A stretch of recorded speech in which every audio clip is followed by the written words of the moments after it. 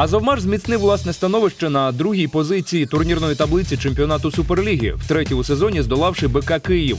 Столична команда напередодні припинила стосунки з усіма легіонерами, тому проти азовців змагалася винятково українським складом і після дальнього влучання Артема Швеця навіть недовго лідирувала.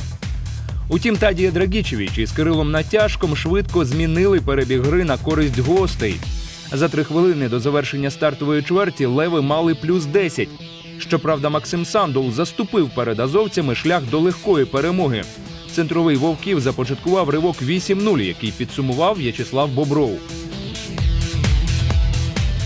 Гостям довго не вдавалося втекти вперед, і лише із появою на майданчику Ліна Гріра віце-чемпіони впіймали кураж і після низки триочкових дистанціювалися на 7 балів.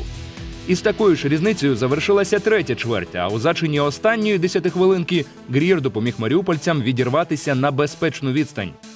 Зміцнив лідерство візитерів Олександр Кольченко, тож завершували матч азовмашівці без зайвих нервів, а фінальна сирена зафіксувала перемогу команди Сергія Заваліна 71-62.